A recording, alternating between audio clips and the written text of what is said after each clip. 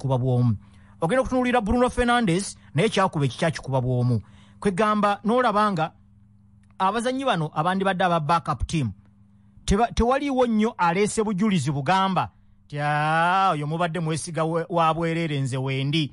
So ng'emipiira gino bwe giti yandibadde gireeta embere. Alando Ganacho yabadde alabise bulungiko. Ganacho naye era ogenda okumulaba alina kubeera backup player. Bw'abanga gyayita side eri ya lefti ng'ate Marcus Rashford gy'alina okuyita ye senior we, kiba kizibu okumulowoozaako nti anaamutuuza okuggyako nga taliiwo Rashford, kubanga ate tali nnyo multidimension nti oyinza omukubisa awalala n'ojja n'omugyamu kiwandyagadde nga kye kimu. Rashford asobola okuyita mu ddyo, asobola okuzanya centrally, naye aba tajjirayo ddala busobozi bwe. Obusobozi bwe bulabika nga ayise eri ku side eya left. N'olwekyo Ganacho gw'oyinza okulaba ku ndowooza ne ku mupiira gwe twalabye ttiimu ya Rennes ye yasinze ndowooza yabadde Rennes ya ku Old Trafford, yabadde asinga n'okulabikamu obulungi ku mupiira ttiimu ya Rennes gye yakulembedde ku Old Trafford n'emalako first half yonna nga yekulembedde. Ng'olaba bano balinga abadde alimba naye ng'akalenzi kafungizza katanno kakole n'assist awo oba ani yaddiibuza omukisa gwakaawo ne kagezaako n'okwagala okuteba. Ng'olaba runs zaako ziri ze kakola tekeemotyamotya, kajja direct ku goal, yo speed kagirina, kyenga kagirina, kamanyi goal weeri. Kale ko oyinza okugira ndowooza ne gundi twamulabako Kobe Boateng Mayino, naye sirowooza nti nno obujulizi bwe yaleese ne ku myaka gy'ayina n'obumanyirivu nti oyinza okugamba nti Casemiro ne bw'ataba wajja kukwatamu, naye waakiri yalaze nti nno naye asobola okubeera mu backup team. John Evans ekirowoozo kyali nti alimu comfortable n'omupiira okusinga Harry Maguire. Mulingo olowooza nti ekyamuleesa n'okumuweesa endagaano eyo ennyimpi n'okumugezesa mu pre-season kugezaako kulaba nti Harry Maguire bw'agenda ono tasobola kukwatamu wadde wa myaka 35, naye era naye oba lwakuba ate ebiseera ebisinga adde bamuzanyise ne bayanga tasobodde kulabika bulungi nnyo nga bwe wandibadde omusuubidde. Tewalabiseewo nnyo kwegamba ebigendererwa ebyo ebibiri, abazannyi okubasomesa enno n'empya n'okuddira abapya okuba integratinga mu senior team, then ne backup team okwerangirira mu ngeri y'enjawulo nti nno nange ntuuse ku oyo omunene aliwo nze ndiwo. Tebivuddeeyo bulungi nnyo newankubadde ng'emipiira bazannye 10 miramba, 8 mulamba. Ndowooza kye basobodde okugyayo ye fitness levels. Abazannyi fitness levels bagizigize zaalinnye, kubanga bwe muba nga mudduka buddusi misinde emikalu, oluusi ate match fitness eyagala birala. Match fitness muyina okubanga muzannyeko ku matches. Kale nno nekirabika nti ebigendererwa bya Ten Hag tebyagguse bulungi okujjako okufuna match fitness okwetegekera omupiira. Mukisa gwe balina nti Man U ezannya ku Monday, abalala bonna bajja kuba bazannye mu weekend, yo United ejja kuba ebalaba olwezannye ku Monday ng'ezannya ttiimu ya Wolverhampton Wanderers ate nga bajja kusookera waka. Kati waliwo ensamba endala erabika nga twalabyeko emipiira egimu mu gino 8 nga Mason Mount asamba mu double pivot ne Casemiro, ng'ekimu ku bigendererwa si mulungi nnyo defensively, si mulungi nnyo nga temuyina mupiira, naye ayina direct runs ezo zaakola emabega w'abateebi. Oba oliawo omukulu bye badde agezaako okugezesa okulaba. Actually Mason Mount yadiibuza omukisa gw'akavubuka ako Ganacho gwe kabadde kamukoledde nga bazanya ttiimu ya Rennes, naye kirabika kiringa ttiimu zino zirabisenga zigenze zikyukakyuka nga ttiimu bwebba omupiira baagala kulumbisa abazannyi 4 oba 5. Kirabika gwe mwoyo oguteekesa Mason Mount mu double pivot eyo, olwo bwe baba nga bebalumba Mount agende yeegatte ku Bruno Fernandes, Antony, Rashford, oba oliawo n'anaabeera namba 9 bw'anaabeera Haaland. Kale ndowooza gye kimu ku ebyo, naye nga bintu badde tebinnaba kujja bulungi, kubanga amaanyi g'omuvubuka oyo Mason Mount engeri gye yategekebwa mu ttiimu ya Chelsea kuva mu myaka 6 yali ategekebwa kudda mu bigere bya Frank Lampard. Kiba kitegeeza bw'aba tateebye maachi kumpi abanga agiviriddemu awo, ate nga abadde oluusi afuna n'emikisa n'abeera ng'agidiibuuda.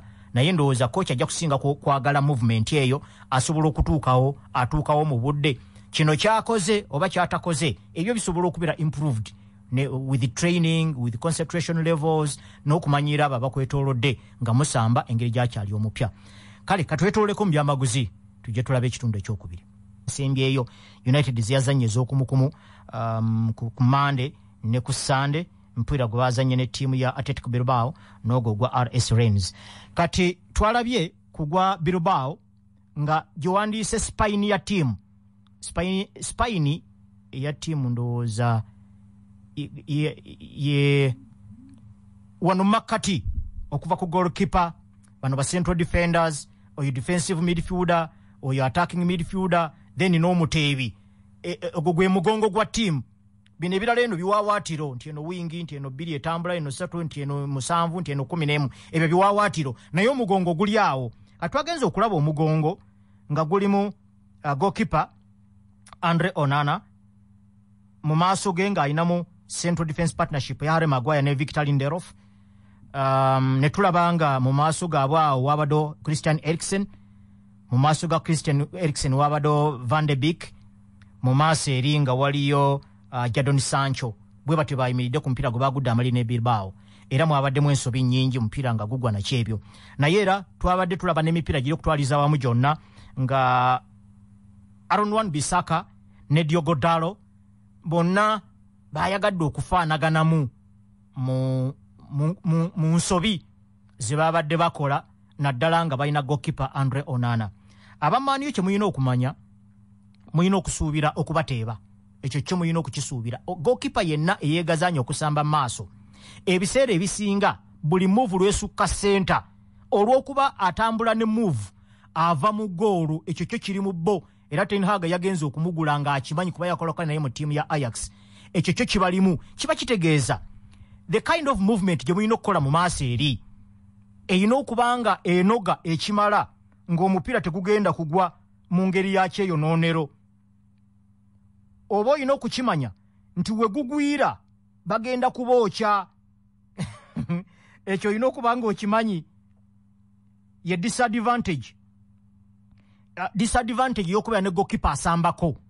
Ndowooza mubadde mukiraba ne Ederson Moraes Santana mu Man City, mukiraba ne Alisson Ramsey-Becker mu ttiimu ya Liverpool. Wagira ne wajjawo engeri y'obulagajjavu obwo. Kale bali Ababrazil balina obulagajjavu obwabwo buli nakyo, nze bwe mbadde ngoberera okumala ebbanga. Naye ekintu kino kijja omuntu yenna kiringa oba mwali mubaddeko ku lusegere lw'abagoma, abakubi b'eŋŋoma. Eriyo abagoma abalina obukugu nga akuba eŋŋoma nga naye n'okuyimba ayimba. Nayimbira ddala oluyimba nga bwe lugenda mu maaso ne sipiidi yalwo, naye nga naye n'obakusimba akuba. Naye ate eriyo abamu nga bw'ayimba ate tasobola kuba ŋŋoma byonna kubiyimbagatanya lumu. Kati bw'okireeta mu musambi w'omupiira goalkeeper asambako, ebiseera ebisinga babeera taken up ne move ezigenda mu maaso.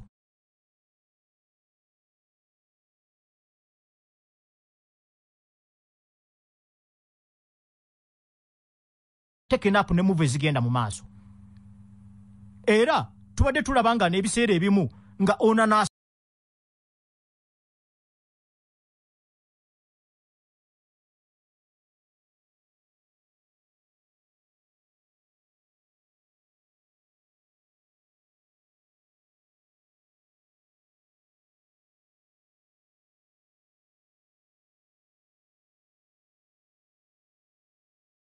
muyino creating loads and loads of chances buli match ezanyibwa. Kale ebintu ebyo byonna mu kubitunuulira kijja kubeerera kizibu okusonga ku Andre Onana nti ayina ensobi. Naye ate era ndowooza ne mu mindset ey'aba Man U muyina okuvaamu biri ebyaba David De Gea mbu temuteebwa. Ebyo bibaveemu. Onana si mubi mu short stopping, si mubi nako. Naye buli lwanaateebwa muyina okutunuulira elsewhere mu kisaawe ensobi evudde ku ki era lwaki. Era bwe musudde omupiira mwenna mweyisizza mutya. Bino Bruno Fernandes byagira buli kiseera abanga aseerera, buli wagenda okusuula omupiira abanga aseerera, bwagwa wansi tavaawo, ebiina okuggwaawo. CBS. Naye y'omutendesi abeerako ebintu byagezaako okugezesa n'okupima muzanyi ayinza kulabika atya singa muwa omulimu gundi oba obuvunaanyizibwa, kubanga omupiira gw'ennaku zino tegukyali bya nnamba. Bakuwa buvunaanyizibwa. Juzi twali tukuba akapiira wano aka CBS ne BBS mu Bingwa ku St Mary Stadium. Waliwo bano batebu bange twakubye nabo, nze nabadde eri mu maaso ne mugamba kakati goli attacking midfielder Oluganda lukunnyonnyolako bulungi. Attacking midfielder Oluganda lukwogerako nga aliikiriza. Kakati gwe weebuuze oliikiriza. Kati ennaku zino omupiira gugaba buvunaanyizibwa so si nnamba. Bw'obanga oli wakuliikiriza olina okulabika nga oliikiriza. Naye toyinza kubeera comfortable nga tonnaliikiriza nako. Dakiika 45 ne ziggwako nga tonnaliikiriza. Kitegeeza oli bubezi mu nnamba naye tonnatuukiriza buvunaanyizibwa bwo obukuteesezzaawo. So kati tiimu bwe zibeera mu pre-season bwe ziti bagezaako okugezesa ebintu ebyo. Abazanyi ne babakyusa okubawa obuvunaanyizibwa bw'enjawulo n'okulaba engeri gye bayinza okubujjamu mu demands eza match nga zikyukakyuka kumpi buli luvannyuma lwa seconds 5. So ebintu bino byonna y'ensonga lwaki ndeese ekifaananyi okutwaliza awamu nti Ten Hag kyabadde ayagala kigguse. Byabadde ayagala ekisooka match fitness baba balina okuba nga bagifunye emipiira 8 mulamba. Ekyokubiri abazanyi abandi badde mu backup team waliwo aleese obujulizi obumala okusindiikiriza abo abali mu senior team kubanga ekiseera kijja kutuuka nga n'abo abali mu senior team for some reason nga tebaliimu obanga bali ku suspension obanga bali ku injuries n'ensonga endala. Olwo bazanyi ki abaleese obujulizi obugamba nti oyo ne bwatabaawo akantu mukandekere. Ebyo tebivuddeeyo bulungi naye yo match fitness evuddeyo bulungi. Okusomesa ku nnono tekunnaba kuvaayo bulungi kubanga mukyalimu ate abazanyi abayina okugibwamu n'okuteekebwamu abapya tebannaba kujja bolowooza nti bebandibadde bajjayo obusobozi bw'ekintu ekyo. Kale kwegamba ebigendera bya United tebivuddeeyo nnyo okugjako ekisinga obukulu nti nno waakiri abazanyi bafunye match fitness era nti nno wooleetera match enyooka bunyoosi. Kwe kuteekamu n'abukwakulizo buli obugamba ensonga ya Andre Onana erina okukwatibwa ttiimu yonna. Gwe wona omusongako nti omusajja bamukubye mu kasonda ng'omupiira gwo wasudde n'oyiika buyiisi ku ttaka n'otavaawo n'otagoba omupiira ne gugwa ne bakwata mu mbinabina Onana mujja kunenyanga wa bwereere kubanga ttiimu yiye ekyuse era ne Ten Hag kyayagala abazanyi bonna 11 bonna balina okusamba. Luli United banga lyonna ebadde esambisa abazanyi 10 goalkeeper nga ali eri asirise kakati naye yeetabamu muyinza muwa mutya cover. N'okubeeramu kwa Onana ndowooza kuyinza okuyamba okusparkinga off a counter attacks naddala ng'olina omuzanyi alina pace nga Marcus Rashford. Ekyo akisobola bulungi, vision agirina ne pass ye empanvu agirina nga nnungi eri accurate ate asobola okusamba under pressure. Nti nno bw'ebaawo ero ttiimu enyigiriza nga bwe twalabye Arsenal agenda asigaza kipa kubanga Arsenal wadde bazanya high line eyo William Saliba ne Gabriel Magalhaes tebalina speed naddala nga omupiira bagukubye nga gwotunudde gye guva kyokka nga agenda ogufubutula already atunudde mu goolo yo ogenda okola taani emugoba bw'abanga musajja muddusi ne bwe kabeera kano ka Alvarez osanga kakomawo. N'olwekyo okubeerawo kwonana kujja kubeeramu ne advantage eyo sikoma bukomi kugamba nti nno kati ttiimu esambisa abazanyi 11 naye asobola okusparkinga off counter attacks naddala ng'olina pace ey'omuzanyi nga Marcus Rashford bw'abanga kyabadde kitegeke nga buli omu ategeddeko ng'ono agenda kuflootinga nga n'ono agenda kusimbula nga ne passing ye entuufu ffenna gye tumanyi nti nno gy'oba osuubidde muzanyi nga Onana kuba tumulabyeko nga ebintu ebyo abikola. Naye ku match ya Lens mwabaddemu okukulembera Lens okukulembera Man U goal emu kuwere ku Old Trafford. Ekintu ekyo omuntu yenna ajja kugamba nti ayo friendly naki naye okuleeta olumanyimanyi ttiimu zino ezitali nnene okukubira ku Old Trafford si kirungi kyakwesembereza. Jjukira mukana akaseera tutunuulira bwe nali mbabuulirako wano okuvuganya Bungereza engeri gye kwagaziwa nabagambako ne ku batendesi ab'amannya okutendeka ttiimu ate zitavuganya ku bikopo. Kati mu kaseera kano we twogerera omupiira maani gwegenda okuzanya Wolverhampton Wanderers bayinza okuguzanya nga omutendesi waabwe Ule Lopetegu nga si mutendesi wa Wolverhampton Wanderers naye kuba mu akafaananyi Lopetegu yaliko omutendesi wa Real Madrid ne ttiimu y'eggwanga erya Spain naye ali mu Wolverhampton Wanderers ttiimu erwana obutadda mu kibinja kya wansi eyo gy'ali. Kati omutendesi wa profile eyo bwetyo tojja kudda ku Old Trafford gw'ogambe nti ono nzanya kaceere ojja kusanga ayagala bubonero busatu. Bw'abanga Lens yasobodde okukulembera omupiira guno ku Old Trafford ne first half neggwako nga bebakulembedde muli olowooza nti nno ku ttiimu endala ejja kuba eyagala bwonna, ttiimu endala ejja kuba eyagala bubonero bwonna.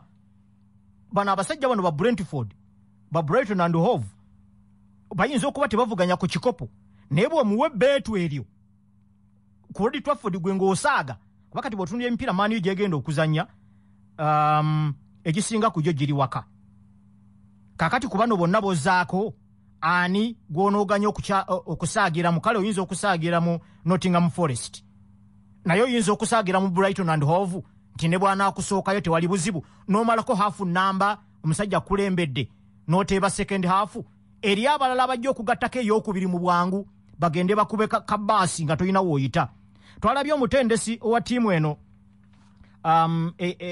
ttiimu eno ya Lens yabadde azanya system ya 3-4-3 eya low block ndowooza kwe kuba kabaasi nga bagenda ne batuulayo era ekintu kyabwe kyabadde kikola ate nga balina counter attacks zaabwe ez'amaanyi ne kakati wobanga ku mipiira egiddiringana awaka oyina Wolverhampton Wanderers oyina Nottingham Forest oyina Brighton and Hove oyina Crystal Palace oyina Brentford oyina Man City bwe batyo baddiringana ani gw'onokkiriza akusookeyo ku Old Trafford nga ne ttiimu entononga Lens ejja kujja ekulembere ku Old Trafford ekyo si kirungi kwemanyiiza naddala nga oyinako byogenda okuvuganyaako naddala nga oyinamu abanene b'osuubira okuvuganya nabo ku kikopo concentration levels zirina okuba nga ze zimu eri waggulu kaebere nga ttiimu gy'oyite entono ate ttiimu zino eziringa entono ze ziriko obubonero obungi kuba bano abanene ttiimu ziringa 5 ttiimu 5 times 3 points oba ofuna points 15 kitegeeza homandaawe ziba points 3 si bwe guba ezo points 3 tezikuwa kikopo